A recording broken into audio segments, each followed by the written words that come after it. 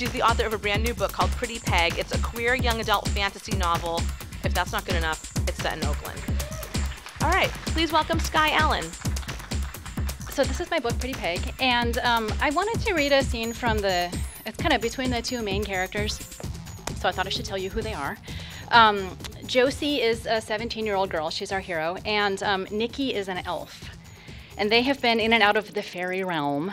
And there's a magic puppet theater that makes a small appearance in this scene, so yeah.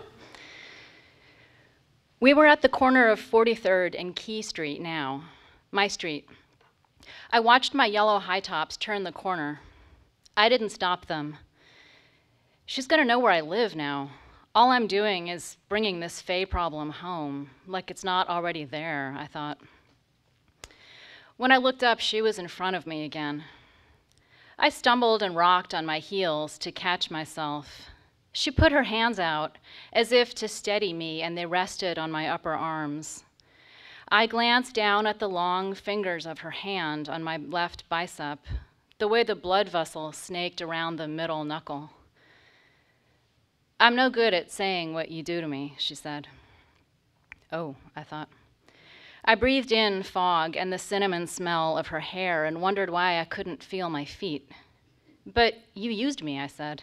It came out in a whisper. I said I was sorry, she said. She was searching my face from maybe 2 inches away. I could feel her breath on my mouth. Timothy said you had a girlfriend, I said. Timothy is a lying sack of shit. May the lady forgive me, she said. What about never give your heart to the Fae, I said. Just an old saying, she said. Her hand slid up my arms. We were between streetlights, arm's length from the dense jasmine hedge that hid most of the black Victorian house on the corner from view. The creamy smell of the little white flowers filled my throat. She ran a finger and thumb along my right ear, and I took a shuddering breath to steady myself. She doesn't have a girlfriend. She likes me. This is where she wants to be, I thought. How did you know I was at the Winter Queen's theater place tonight, I asked. Neil tried to follow you. Blossom found him at Tilden Park and sent him home, she said. I hope you people didn't get him in even more trouble. He was already grounded, I said.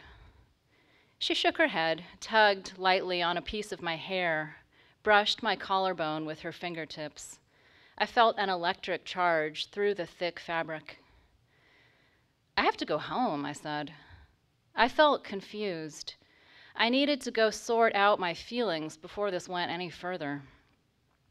I pictured the blinking fluorescent tube over the kitchen sink and the cold metal of the door handle when I would go into the bathroom to run the taps and drown out the sound of scales. The pile of textbooks next to my laptop and the dirty dish architecture that must be in the sink.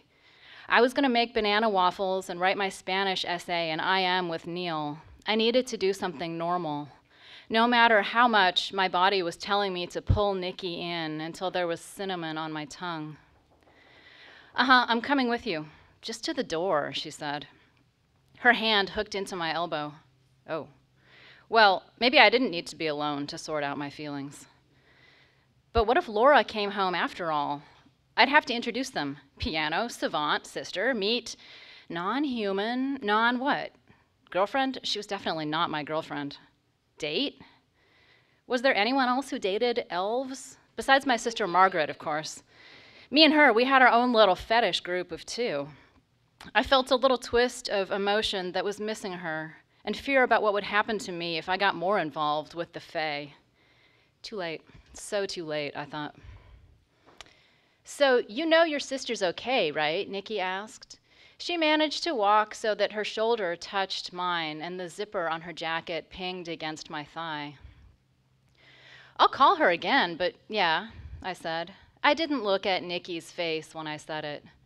I was afraid of what she'd see on my face, the thought that we were headed to my house together and there was no one there.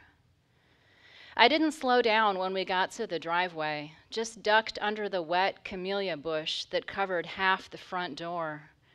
Through the big picture window, I could see the lump, I could see the lamp on in the living room, behind the ancient couch. I was glad Laura had left it on. I was still creeped out. I dug my keys out of my bag and leaned against the sticking deadbolt until it ground open. "You mind if I look around?" Nikki said.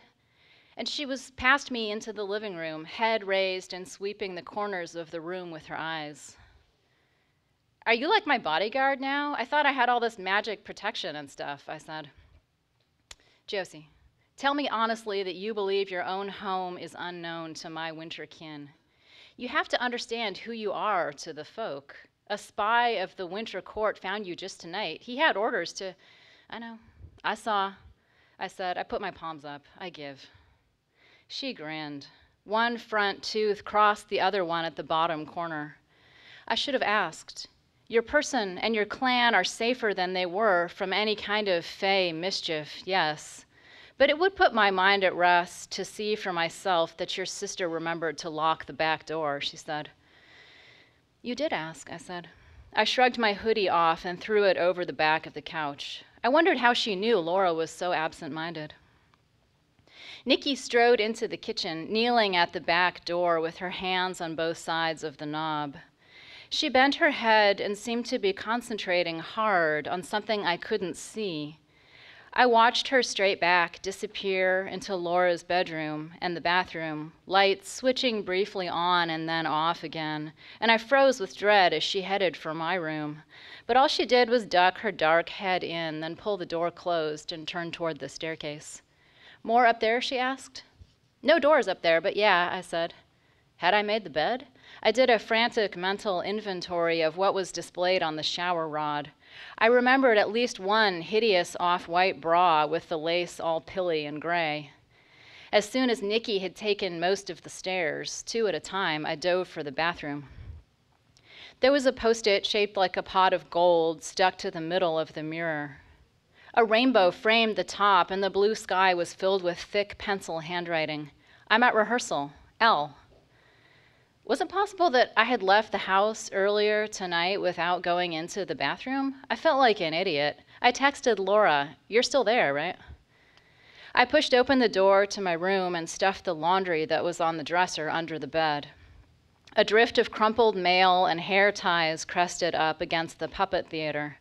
I swept it all into the top drawer and skidded my palm across the remaining dust, but that only accentuated the sticky coffee ring. On the puppet theater stage, Paper Josie stood front and center with her round arms flung wide.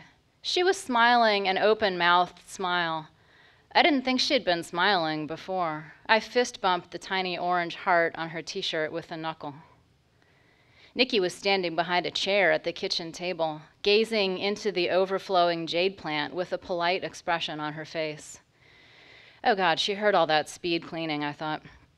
My phone rescued me from eye contact by ringing. It was a text from Laura. "Yes." Can I get you something to drink?" I said, as I set the phone down on the table. Suddenly, I was 10 years old, having a friend over from school. The table was covered in dusty mason jars, and the newspapers under Mom's pottery wheel were moldy. I looked at the piano, where I knew the wood under that peach shawl was cracked, and the wall covered in Grant family photos above that. In every one of me, I was grinning so wide my eyes almost disappeared into my fat cheeks. I cringed. "So what time does Laura get home?" Nikki asked, ignoring my question. "She's going to stay over at her teacher's, at Professor Hill's. You must have heard us on the phone," I said. I met Nikki's eyes, and hers widened, and the skin of her face all seemed to lift, as though she had breathed in some powerful smell, and the horses in my blood bolted like a gun had gone off. "I never eavesdrop," she said, and her voice was a little unsteady. "I'll make coffee," I said. It was 10 steps to the kitchen from the hallway where I stood.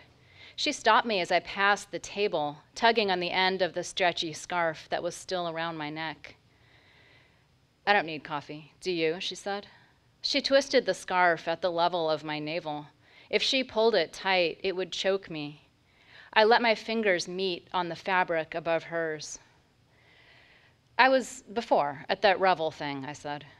I knew I was stalling. That was Peach crazy. That wasn't me being crazy. And that music, oh, you mean when we kissed? Fey musicians will dance you to death if they take a mind to. They can make you do whatever they want, she said. Her eyes were down, fixed on my wrists. I looked into the crisp forest of curls at her hairline. When she looked up, we were close enough that I could feel the heat from her skin on my face. She murmured to my mouth, "Doesn't seem fair." I was the one who closed her mouth with mine. I was not a virgin. I had checked off the technical side of the hookup with Isaac Washington after the sophomore winter ball. We picked each other because he wanted to get rid of his virginity, and as far as I was concerned, he was so soft and giggly, he was practically a girl. I was pretty sure boys weren't what turned me on even back then. In the 2 years since then, I had kissed exactly one girl. It was during service week for spring break, when I spent every afternoon with my California history class, painting the rooms of 4 Habitat for Humanity projects with the same donated mud yellow paint. Megan came with her church group. She was a junior at a private Christian school, and I was not the first girl she'd kissed. She had light brown hair and tiny moles all over her breasts, and we spent hours that week standing in freshly sheetrocked attics with a roofing shingle stuck under the door to jam it shut and our tops off, kissing until my jaw was sore and touching everywhere but below the waist. I still mentally traveled to a half-finished construction site whenever I touched myself. Now, Nikki's fingers hooked my jeans where the scarf met them. We kissed with mouths closed for a breath or two until I felt the dart of her tongue, and I lost my balance and groped to the side for the table. Cinnamon, cigarette smoke, and something else, something warm and organic that was entirely her. Her hands crept across my shoulder blades and then up along my neck to rake through my hair. I felt heat drop a plumb line through my body, and there was a direct channel from where she was licking my neck to whatever was happening between my legs, and my cheeks were burning coals.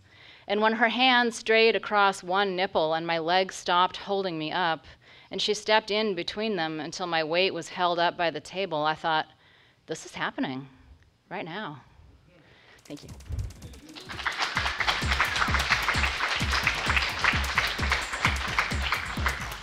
Thank you, Skye Allen. Skye has copies of Pretty Peg for sale, so you'll be able to buy them off of her at the end of the show.